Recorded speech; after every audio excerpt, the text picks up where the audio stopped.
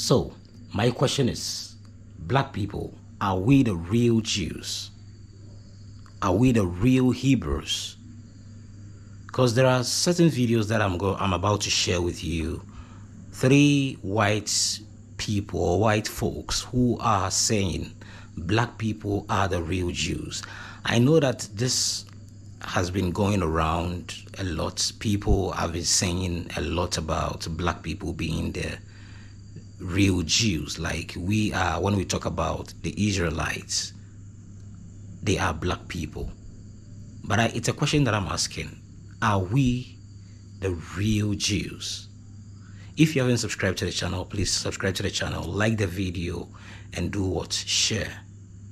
Let's watch these videos. Sunday, a good day to correct some false teaching and lies that you've been told while sitting in church or even watching movies, reading books. Moses, chosen by God, given the 10 Commandments.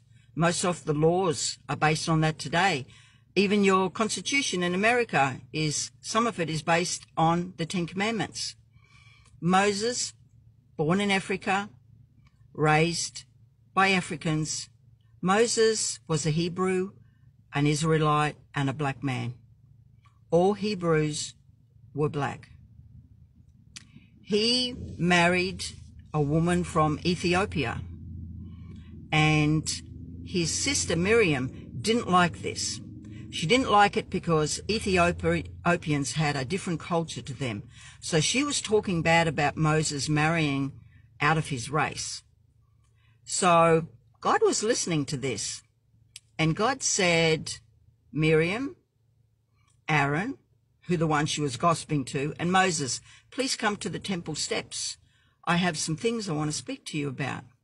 So they were on the temple steps, and he said, Miriam, you have been talking about your brother Moses, slandering that he's marrying outside of his culture. That is a sin. He said, so for your punishment, I'm going to strike you with leprosy and whiteness. So she was struck to become a white leper. Now, you can read all this for yourself. The whole story is in Numbers 12, starting at verse 1. So then Moses saw this, and he said, please, God, she's my sister. She probably didn't mean to talk about me like this. Please, I beg you, restore her back. I don't want my sister to be a leper. So God, he loved Moses. So he said, Moses, if she was talking bad and your father found out and spat in her face, for 7 days she would be ashamed and have to stand outside the house.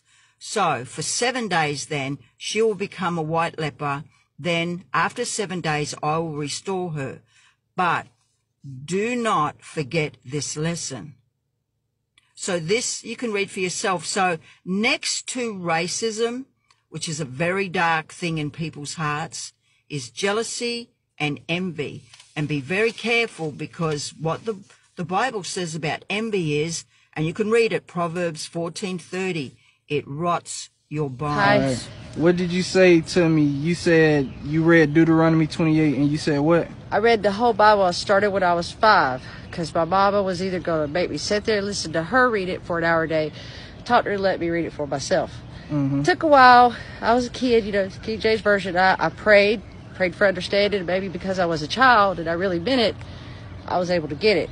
Because I started reading that everything I was reading was not lining up with what they teach you on Sunday. And I kept reading. It kept being different. And I was a kid, so I thought maybe I was reading something wrong, or I didn't have some understanding. It took me a while for me to realize it wasn't about me being right or wrong. The Word is right. And what the Word says is completely different from what they're going to teach you. I'm not going to teach you what's in that book. Got to read it.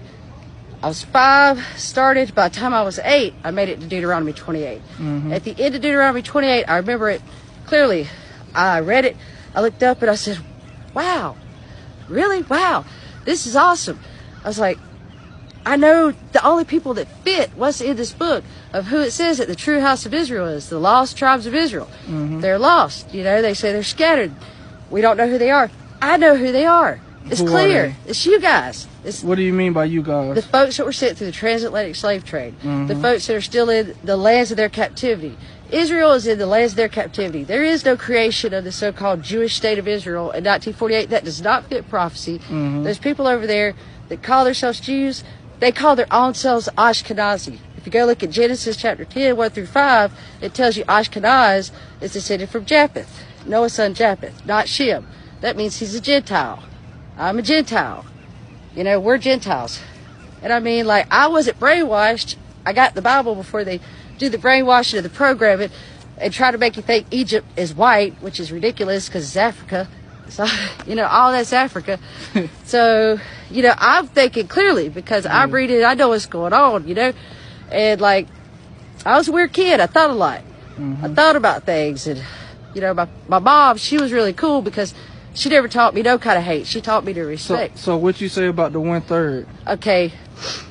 That Bible that's told me the truth about the fake Jews, in Revelation 2:9, Revelation 3:9, you know they run everything. I got to throw this in there. They run everything. The media, the entertainment industry, the banking, the world, pretty much. All the wars we fight is because they tell us to go kick ass. That's what America is. We are the Satan's military arm. And why I say Satan, Revelation 2:9, Revelation 3:9. I know those who say they are Jews, but do lie, and are of the synagogue of Satan. We done read they Ashkenazi, they Japheth. I mean, it's clear. So what you say that about the 1/3 ruling the earth? Okay, well, here's how I know that that's true. 1/3, because that's true, so the rest of it's true. You guys' story's in there, and it's all true. Lines up perfectly. It's all thing that makes any kind of sense. 1/3 of all nations will be left at the very, very end. You said and of 1/3, Israel, right? 1/3 of Israel.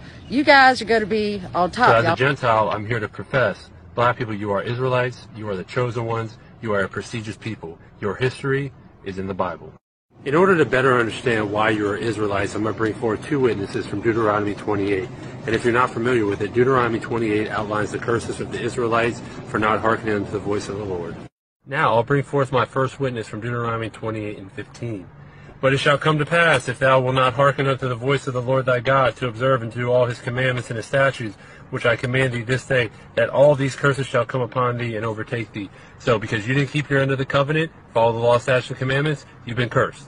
Let's take a look at one of those curses and see if it applies. Deuteronomy 28:66 reads, And thy life shall hang in doubt before thee, and thou shalt fear day and night, and shall have no assurance of thy life. Now, I don't know about you, I live in America. Black people have no assurance of their life, and it's because you're Israelite. So if we are the real Jews, and we are the real Israelites, then I think when you read Deuteronomy, we shouldn't worry. Like, we shouldn't worry, because this thing is going to come back to us. People ruling over us, and we getting so devastated with everything that they are doing to us, and we are frustrated and all that. It is going to turn around in our favor. So I will say we should wait, because if you believe in the Bible has actually said this. The Bible has actually done what? Said this. So as a black person, you should wait. And I'm sure that time is nearer, and that time is very soon. Thank you so much for watching this video.